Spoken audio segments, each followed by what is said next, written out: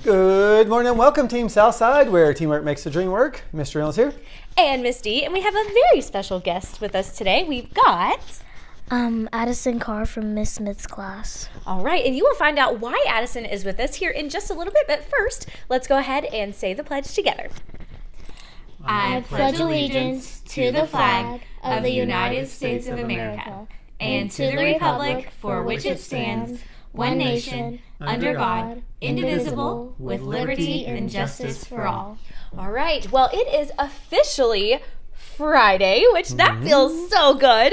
So we hope you've had a great week. And since it's Friday, that means we are about to wrap up our Mystery this week. That's right. Let me run back through real quickly. We were trying to figure out how many food items Mr. Sheldon's class collected in the mornings of all last week.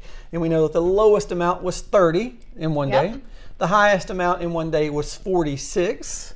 We know that the number or the digit in the tens place was a 9. Okay. And we know that the sum of the digits, we had all those together, equaled 17. All right, so really good clues this week. Yes, I think that should have led them exactly to the answer this time. That's right. So we are going to give you, do you have any guesses before we officially reveal, Addie? I think I'd say like 96 or something. Okay. All right, you ready for it, you guys? The official number of food items that Mr. Sheldon's class collected in just 1 week is... 197. 197 items. I mean, that is incredible. That's a lot. All those things would have just gone into the trash if they hadn't collected them. That's right. 197 items that Mr. Sheldon's class, you guys saved from just being wasted, and you were able to reuse it and use it in your classroom for when you guys were hungry. I love it. Way to set such a good example of using our resources and reusing when we need to. Yeah, I think that's a great idea. Maybe some other classes will do the same. It is. It's wonderful. So great job, you guys. And great job to all of you that were able to figure out your official estimate and if it was correct. Okay, well, you guys have got to know why we have Miss Addie here with us today. So Addie, talk to us about why you are here.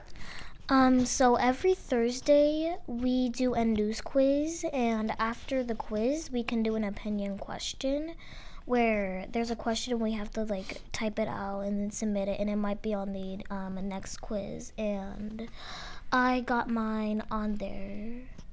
Really? So your question that you submitted is now on this news quiz. And Addie, who gets to see this? Is it like students in Kentucky, or is it students all around the country?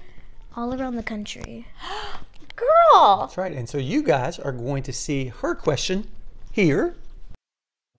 Now let's hear more about the book characters you'd like to meet.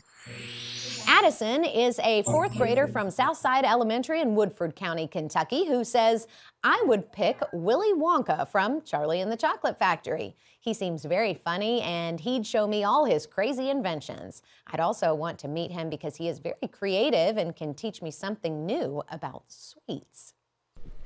And I love your question. That was always one of my favorite books. It's so good. Yes. It is so good. So we are so proud of you for submitting a question that was exciting and engaging enough to capture the audience of the entire country. That is definitely something to be excited about. So we are very proud of you. And speaking of excited, next week we are celebrating All Abilities Week. And on Monday, you can dress up.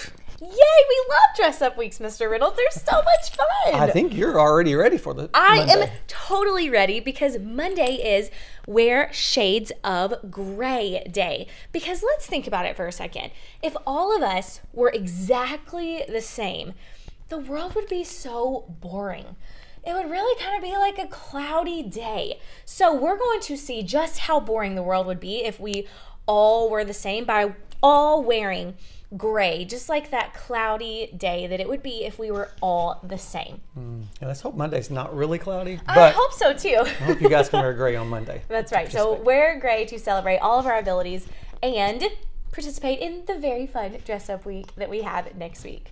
I do, before we close, want to give a shout out to our 5th grade students. Yes. Because they did such a magnificent job in their production of Pirates. It was amazing. I love watching them come to life on stage. The songs were great. The acting was fantastic. It was so much fun to watch them shine. Yep, so great job, 5th grade. That's right. All right, you guys. Well, you know we love seeing you be here every day. And of course, we love to see you be safe, respectful, and responsible. And it's always a great day to be a Southside Stallion. bye, y'all.